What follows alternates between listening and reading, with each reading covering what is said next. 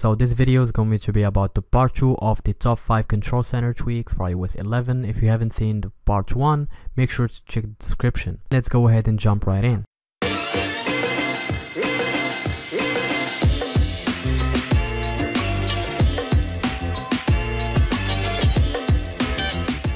The first tweak in the list is called the BlackOut CC, which darkens completely the control center. When you open it, you can see dark mode on all across the control center interface. Once you install the tweak, make sure to go inside the settings and scroll to the settings of the tweak here.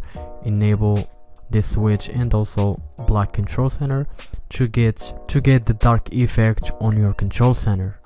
SugarCane adds percentage labels in the control center for the volume slider and the brightness slider. As you can see at the bottom, when I move the slider up and down, you can see the percentage labels changes as well, and also for the volume slider.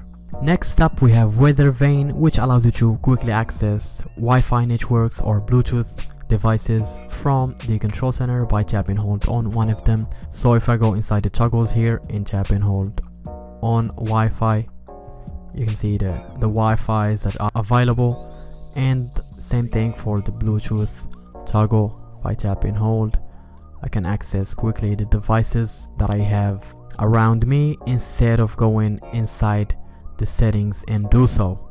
CCModules allows you to add applications inside the control center to quickly access them. So you can see here I have applications, settings, app. If I tap on it, I can go straight to the settings. If I open up the control center, I have here TweetBot. I can multitask between applications quickly. Not only that, but you can also 3D touch or force touch on applications to quickly access 3D touch menu if they have 3D touch functionality. So to add applications, go inside the control center, customize controls, and you can see here applications that you can add. You can see here even Cydia application to launch, Electra jailbreak, Messenger, messages, Twitter, Safari, and much more will be added in the future. When you install CCModules, make sure you have module whitelist included in the installation.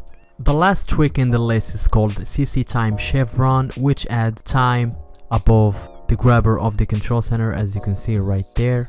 A very simple tweak. So that's it for this video, guys. I hope you enjoyed it. If you did, make sure to smash that like button and subscribe if you haven't for new content. Thank you for watching. I will talk to you in the next one.